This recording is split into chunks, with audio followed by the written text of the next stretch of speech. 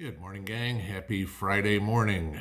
So, here it is, about 5 o'clock, and I'd already recorded the video that I was going to put up this morning and sat down to find out what else was going on, and something a little bit more important. Yeah, okay. So, we like the chemical fires that we have in East Palestine, Ohio, Kissimmee, Florida, over at Oklahoma. Hey, let's not let Boston stay out of this one. So, yeah, we have another hazardous material situation going on this morning in Braintree, which is a suburb of Boston.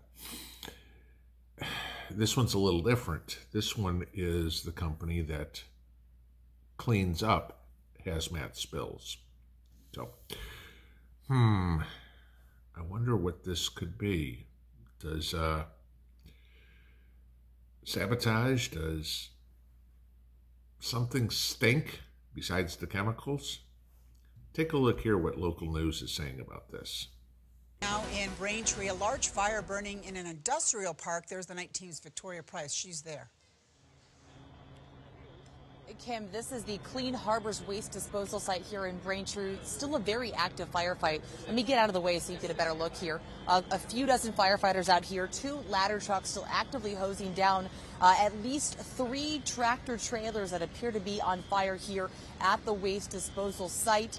As you can tell, very thick flames, some pretty strong fumes from some of that smoke. We are upwind of it, so it's not really blowing up into where we are. But again, you can see a very active firefight, very aggressively hosing down that flame, those fires from those 2 ladder trucks there. A very large response. Again, this is still a very active firefight, so not a lot of information about what exactly may have caused this fire to break out. Again, this is a waste disposal site, so very potentially a hazmat situation that they're dealing with here in Braintree. But again, the main point, very aggressive fire that's going on here, and we're going to stay out here, keep tabs on the situation, bring you any updates if the situation does develop. But for now, reporting live in Braintree, Victoria Price, 7 News. Yeah, so that's what's going on in Boston, okay? Now, this fire started about 11 o'clock last night, and they are still working on putting it out. It's nothing huge like the Kissimmee fire, or certainly nothing like what's going on in East Palestine.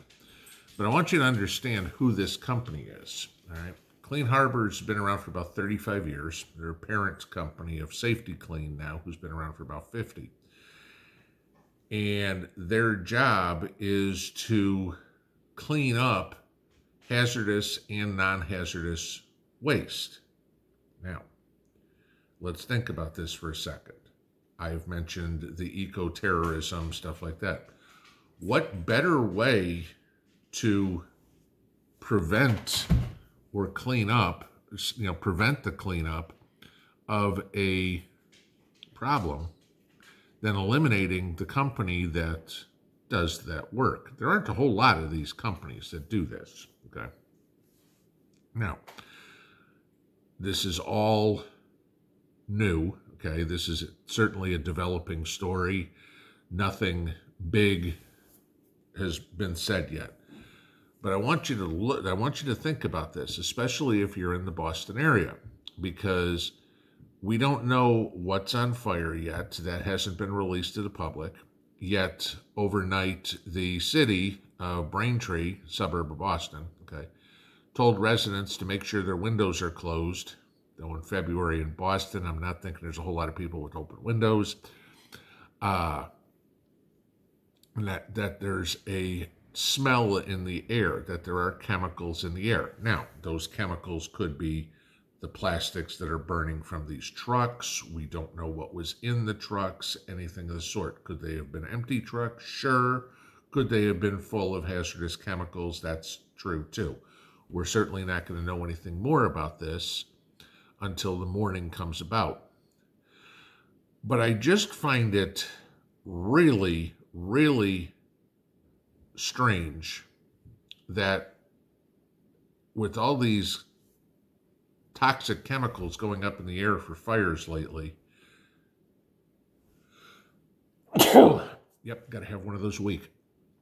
with all these toxic chemicals going up in the air lately, now a company that cleans this up all of a sudden has a fire. Okay? Why? Why did... Again, semi-trailers don't normally spontaneously combust. Okay? These things were just parked in a parking lot. How did they catch fire? That's going to be interesting. You know, was this set? I'm going to guess yes, but I have nothing to base it on. It's just, you know, Occam's razor, okay? The correct solution is usually the most obvious one. So take a look at that. But for those of you in Boston, or in Braintree at least, keep your windows closed. Guys, pay attention to what's going on with all this stuff. This is not a good thing. This is very suspicious, at least to me, with everything else that's going on. Does this mean that all of a sudden we see... I mean, what would be really ironic and really obvious is if all of a sudden we see a chemical spilled somewhere in the Boston area today or tomorrow or this weekend. And, gee, the company that was supposed to go out and clean it up isn't available. Okay? Look at it that way. These are things that we need to pay attention to. We need to prepare for, right? Maybe it's time that where you go, you know, I've been sitting on the fence of buying a gas mask. You know, I've mentioned Mira, M-I-R-A, Mira Safety before, where you get high-quality gas masks. Maybe it's time you put the money out there because you got to breathe this stuff. And does this get in the water system in Boston? Who knows? Okay. Does this get in the air? If they're telling you to close the windows, yeah, it means it's in the air. Okay. Like I said, don't know if this is from the rubber on the tires burning, if this is from the plastics in there, or we don't know if these trucks were full of chemicals either used to clean or chemicals that were removed from the last job they were on. Either way, this is just another one in a long list this week of deadly chemical fires that are all of a sudden starting. Like I said, I'm still going with the terrorist type. See what you can do. Hey, we can go after this.